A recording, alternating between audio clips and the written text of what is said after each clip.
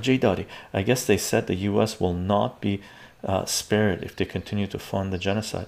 I agree. I think everyone realizes that if the US, if the West continues to fund the genocide here, this is World War III.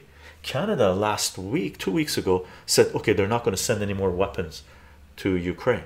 But these are the liberal World Economic Forum globalist psychopaths, right? Their popularity is going down, and there's a new party coming into. It's going to take 2025. They're going to have the elections, right? The liberals and the NDP are going to hold on as long as they can.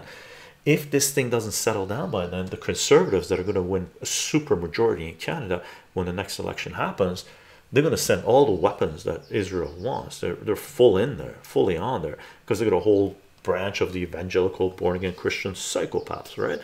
And they're totally controlled by the Zionist lobby, right? APAC sort of style, right? They're trying to pass a hate law the same way they did in Scotland, which if you say boo, that's considered hate speech. Someone can sue you for tens of thousands of dollars, and they could throw you in jail for thought crime. That's the same. That's Canada. That's the same thing as Ireland, Scotland, UK. The Commonwealth nations are going that route. That's why the Commonwealth should be annihilated, right? Everyone should pull out of the Commonwealth, decentralize that shit, right? But that's where we are. Like, it's pretty simple. It's pretty simple. Seriously, I don't get it. People need to have some critical thought and look at this